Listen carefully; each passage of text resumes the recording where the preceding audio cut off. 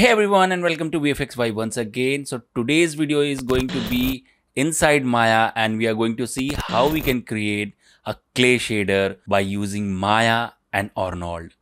So without delay, let's get started. Okay, so as you can see over here, I have a model, and already I placed my camera, and I have a pretty dark background and few basic light setup I have. Basically, I have a key light, and I have few supporting lights, and I have a rim light as well.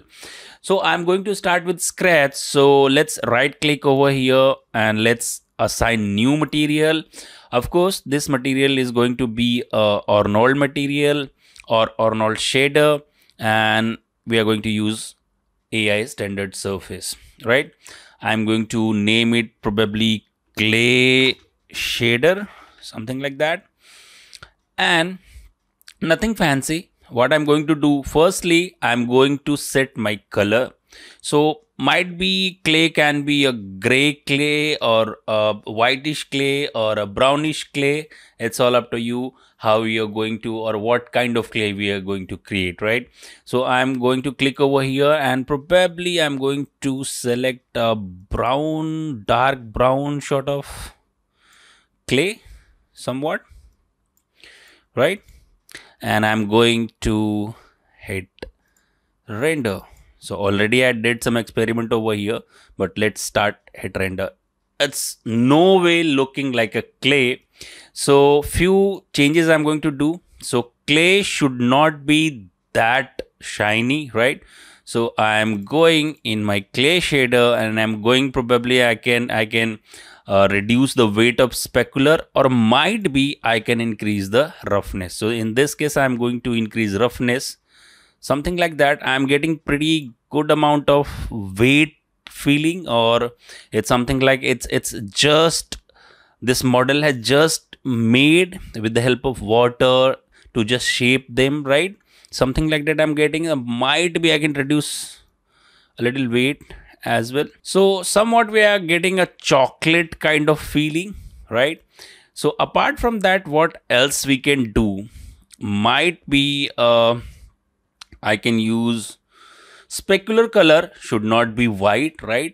So might be I can take same color but a little bright, might be, it's all up to you, right? Something like that. I'm getting specularity as well. Might be I can increase the specular weight as well, just to touch a little, right? Something like that. Now I'm getting a somewhat clay kind of stuff, but not great. So what I want to add another layer of specular, right? So although we have decreased my layer weight, specular weight and roughness, so how I can add another layer of specular, somewhat like a clay is weight, right?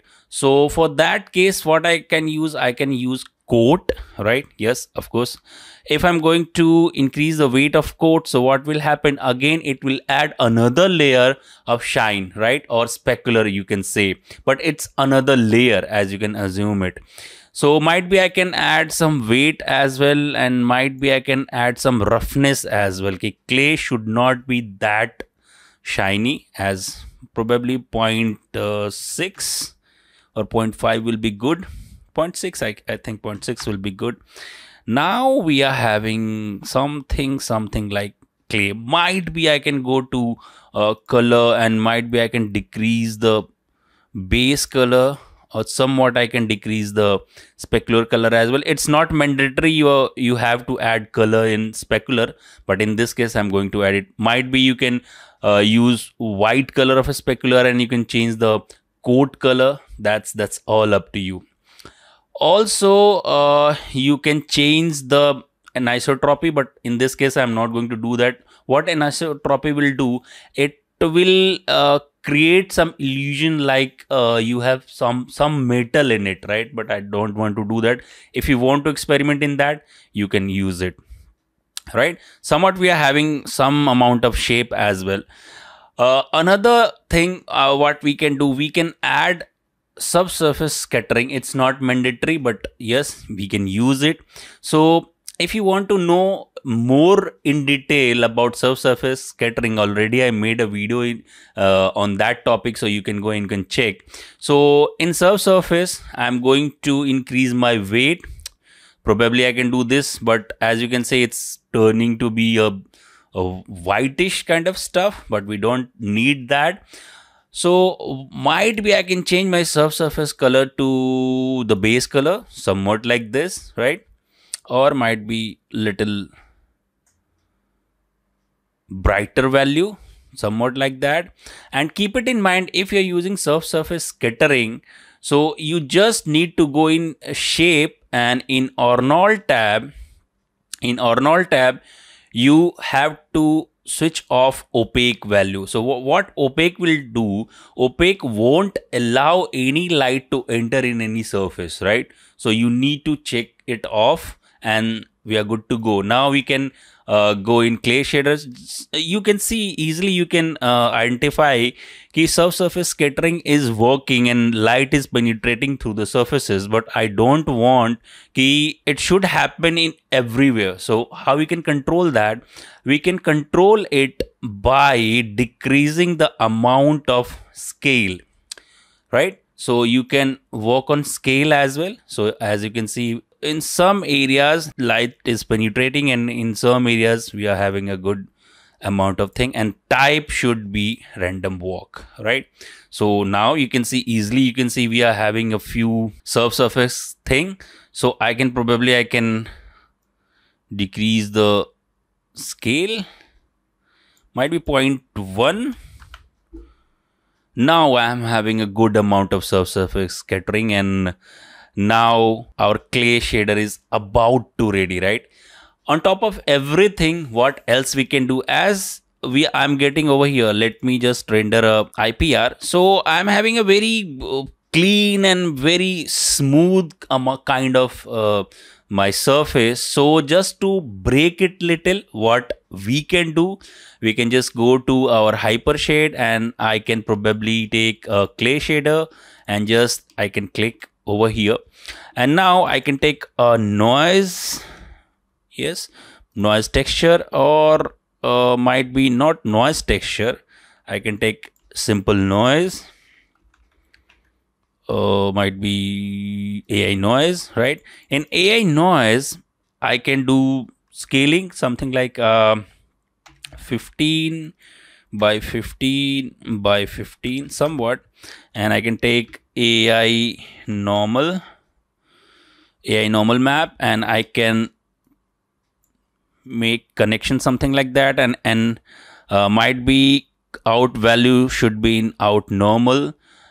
And if I'm going to select my noise, and if I'm going to solo it, so I can see what exactly my noise is doing. So might be I need to change some values like 10 and 10 and might be 10, so it will work. If it will require, we can change it anytime. So I'm going to do this, and as you can see, I'm having some breakup, something like that. So what we can do, we can do a render without my normal, right? We can do a render without our normal, and we can save it and we can compare it, right? So let it be. Now my render has been done. I'm going to take a snapshot, and I'm going to connect my normal AI normal map to normal camera and let it render again, and again take a snapshot. So you can easily see I'm having some amount of breakup, right? Something like that. So clay is not that clean, so we need to add some breakup as well. This is a pretty basic thing. You can experiment with the different noise patterns. You can use cell noise, you can use a different amount of noise.